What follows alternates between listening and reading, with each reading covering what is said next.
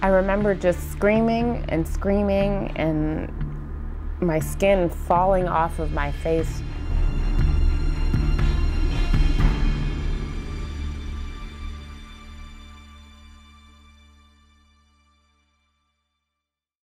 Going to sleep one person and waking up someone else is really difficult. No one can prepare you for something like that.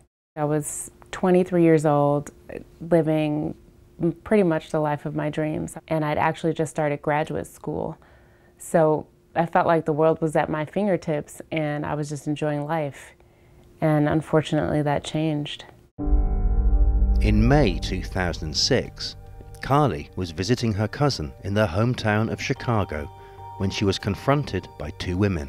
So I knew something was wrong, and I took off running towards my car. As I was running towards my car, they took off running towards me.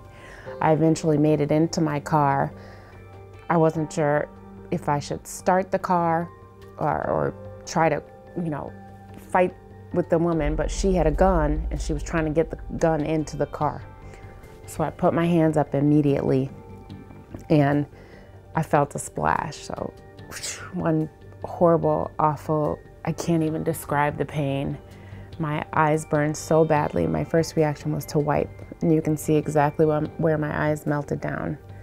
And then I felt a second splash on my stomach. I heard screaming from outside, and it was, help, help, Raquel, help me. I remember just screaming and my skin falling off of my face. She had no clothes on from the waist down. Her shirt was on, but it was melted almost to her skin. She came upstairs and she's like, I'm like, what happened? And she's like, those girls, they threw acid on me. Karli was rushed to hospital with life-threatening injuries. I would sustain third-degree full-thickness burns to 30% of my body. I would, from that evening, spend 6.5 weeks in the intensive care burn unit at the hospital and start undergoing a series of surgeries. I've had at least 15. I have scarring on about 65 to 70% of my body because of the skin grafting that had to be done. When I first saw myself in the mirror accidentally, I completely lost it because I didn't know who that person was. So my life would completely be turned upside down from then on. I was in so much pain and traumatized more than I could imagine. With therapy, I was able to get back to a normal state. Her attacker was sentenced to 15 years in prison, but for Karli, a lot of questions remain unanswered. There was a lot of speculation about what happened to me, and to this day, I don't have the answers that I want. I was angry, I was hurt, and also confused about why they do something so heinous.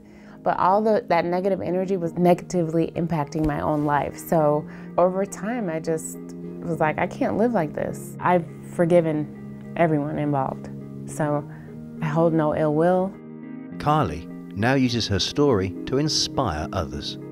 I think it's amazing that she's promoting anything that has to do with body image and her motivational speaking. She's not just a survivor, but a thriver. She is remarkable. I'm in a really great place in my life. I'm working with young women, and I have an amazing 4-year-old son, and my experiences are actually bringing a lot of amazing opportunities to my life that I otherwise don't think I would have.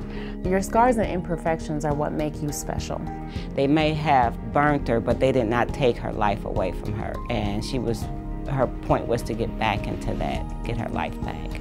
Before I was burned, I put so much of my worth into how I looked and my physical appearance. Beauty is much more than skin deep. And I love my scars. I always say I love my stripes. I wouldn't change a thing.